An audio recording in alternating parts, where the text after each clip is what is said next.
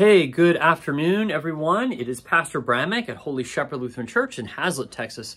Today is June the 13th. It is a Thursday, and we are in Proverbs chapter 13. So let's get started with verse 1. A wise son heeds his father's instruction, but a mocker does not listen to rebuke.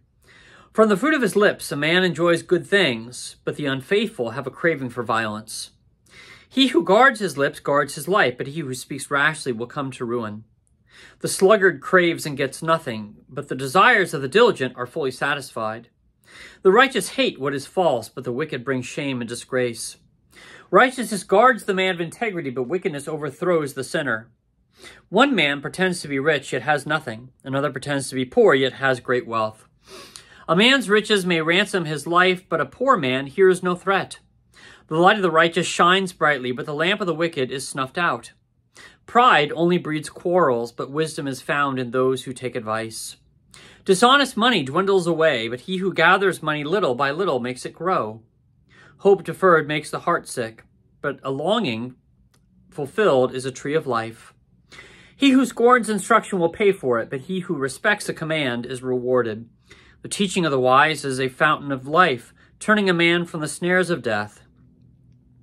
Good understanding wins favor, but the way of the unfaithful is hard. Every prudent man acts out of knowledge, but a fool exposes his folly. A wicked messenger falls into trouble, but a trustworthy envoy brings healing. He who ignores discipline comes to poverty and shame, but whoever heeds correction is honored. A longing fulfilled is sweet to the soil, but fools detest turning from evil. He who walks with the wise grows wise, but a companion of fools suffers harm. Misfortune pursues the sinner, but prosperity is the reward of the righteous. A good man leaves an inheritance for his children's children, but a sinner's wealth is stored up for the righteous. A poor man's field may produce abundant food, but injustice sweeps it away. He who spares the rod hates his son, but he who loves him is careful to discipline him. The righteous eats to their heart's content, but the stomach of the wicked goes hungry.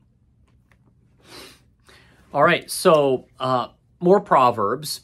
I think what you see here, the commonality of chapter 13, is it focuses on listening, and it focuses on receiving the words of others. You know, wisdom is normally thought of as accumulating as you get older, because the older you are, the more time you've had to live, the more lessons that you've learned, the greater wisdom that you have gained and that you can pass on. And the wise in the book of Proverbs are those who will listen to others, those who will listen to the advice and the wisdom of those who have more of it.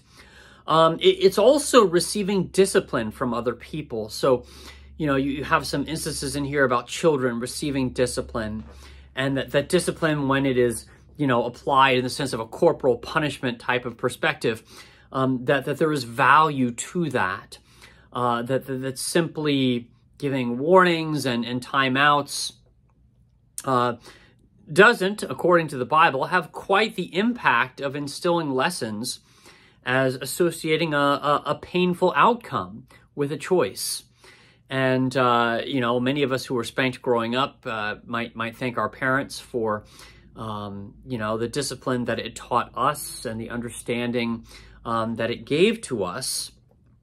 And I've heard this also talked about by other parents who have not spanked and who have not disciplined in that same fashion.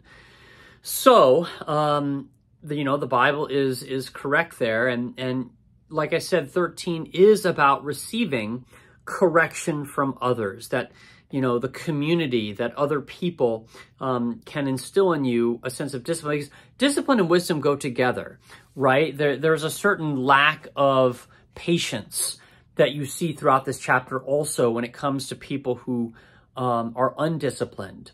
That they act in life with an impulsiveness to satisfy the desire of their human nature, their human sinful nature. And so as a result of that, you can see those behaviors evidently in someone, or you can experience them because they are just only concerned about feeding their own stomachs or satisfying their own desires and appetites. But there's counsel in here about men who are prudent and people who are patient and those who wait.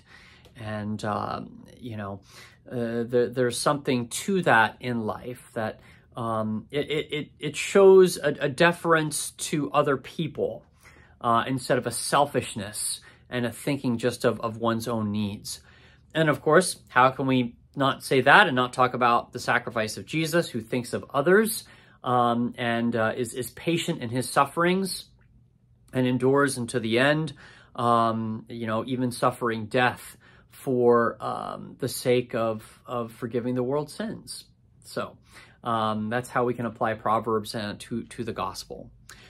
All right, let's continue now as we pray together the Lord's Prayer. Our Father, who art in heaven, hallowed be thy name.